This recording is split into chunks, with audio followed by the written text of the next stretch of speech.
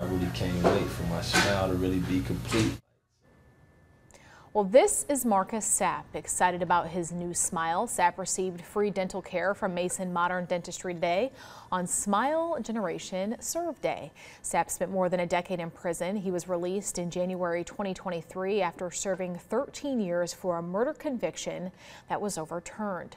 His charges were dismissed in May, and Sapp was connected to Modern Dentistry through a partnership with Smile Generation and After Innocence. That's a nonprofit that supports wrongfully convicted people and rebuilding their lives.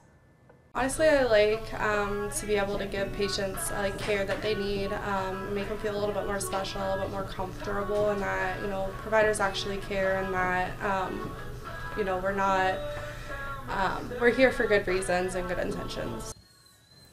Dentists say Smile Generation Serve Day is more than just a day of service. It's a vital step toward addressing healthcare disparities and supporting the future of Ohio's most vulnerable residents.